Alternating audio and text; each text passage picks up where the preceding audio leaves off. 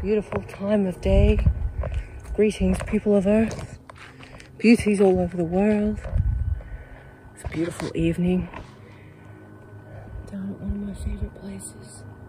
Beautiful air muffler. You see, full moon. Well, it was there. Almost a full moon. Pretty much a full moon. You know, here.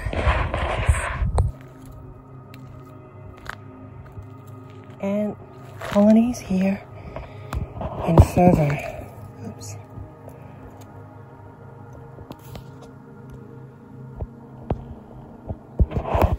Getting all that delicious nectar. Can you see her?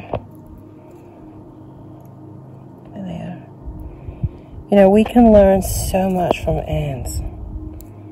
Some of our greatest teachers. Their service to the collective is absolutely noble. You know, to us, we would look at this as them constantly working, but I truly, intuitively believe that it is an ant's absolute pleasure, her pleasure, to serve her colony. And that's all they know. Look, they love the flowers so much. I think they've eaten like all. And then in the center, you know, like an ant's dedication to the whole, to the collective, is just so inspirational for us. I mean, it's absolute flawless consistency, flawless organization, and totally inspiring. And I watch as soon as I've got a couple of lines of ants, main highways out my front door, and even when I step over them, they scatter. Anybody that comes, I will tell them to mind the ants, because they have a noble cause, a purpose that is unmatched. They are our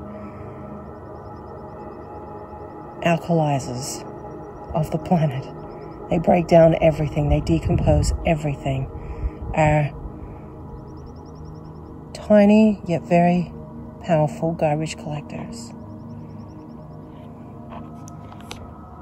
People of Earth, I have some sad news to share.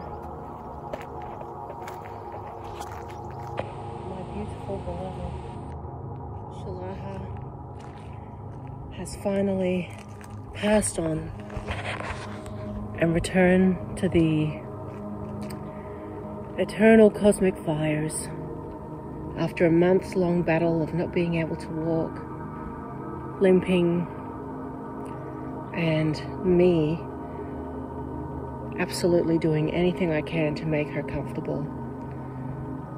So I would carry her around basically everywhere on a pillow. And she was getting progressively worse. And she died in my arms yesterday morning at about 7:30, almost the same time as Dima.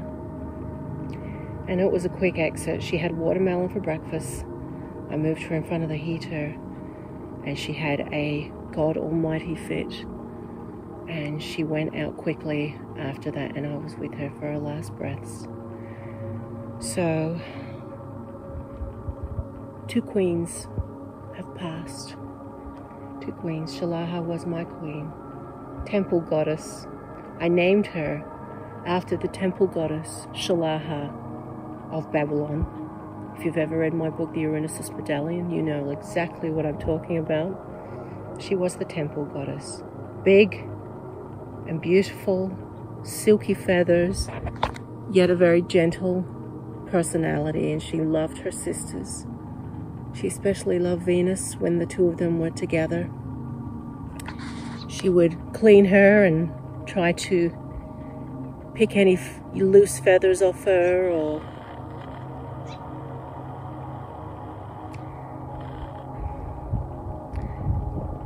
pick away the lice, if there was any on her.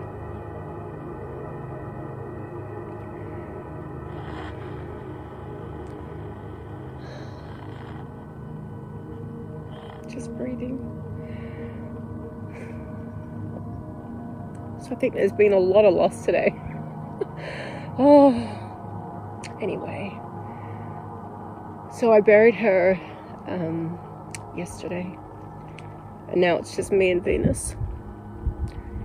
And I'm with Venus.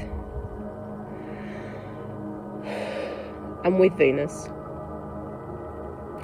for most of the day. Anytime, any part of the waking day, I'm with her, because I would hate for her to be feeling lonely, and I know she would be to some extent.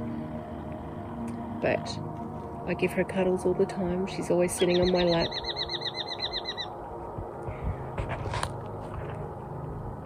Greetings, beauty, honey eater. I can see your little shadow. So it's an adjustment. I hope Venus is okay, because I've decided not to get any more chickens. As much as I love their company, anybody that has animals that deeply, deeply loves and cherishes them will know how much of a commitment it is to truly give them the absolute best life possible. And I have done my very best. So, and with that comes responsibility. And if I wasn't with them, I'd always be fretting about them, just like a mother would a child. So I feel, you know, whatever fate that beholds Venus, I will be her best friend, her mother, her confidant, till her last breath. And even if I was to introduce more chickens now, she's too old to need that stress in her life. The stress of working out who's the boss, fighting it off, and that's just so much unwanted, unnecessary stress for her.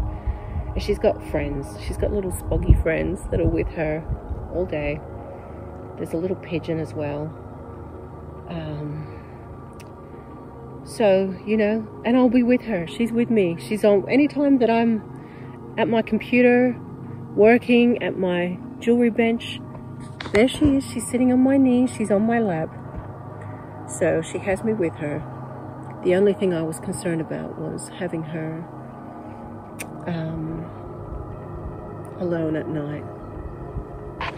But I figured if I change her sleeping now and bring her inside, you know, her bed is what she knows. So I'm just going to leave her there, and I warm up this little brick. It's like an animal brick, and it stays hot for like 10 hours, 10, 12 hours. I warm that up for her and put that, wrap it up in a tea towel, and just put it next to her so she's got some warmth. But animals are unbelievable in their intuition. Without a doubt, they both would have known this was coming. And their purpose is of such a higher order. Everything is decided before they come in. Because humans, many humans do not understand the incredible arrangement that has taken place prior to this life to come in. And animals can teach humans not only to love unconditionally and so deeply, and give them lessons beyond anybody's understanding, but also humans can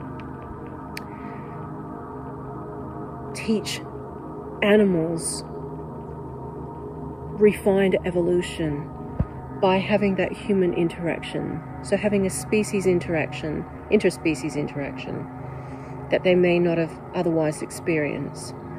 Consciousness flows through infinite amounts of forms and beings and realities. And so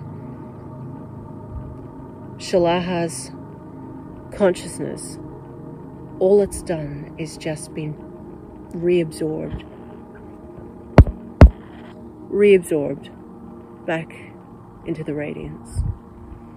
And as it will be for all of us, reabsorbed back in, will be pulled back in when our time comes. So,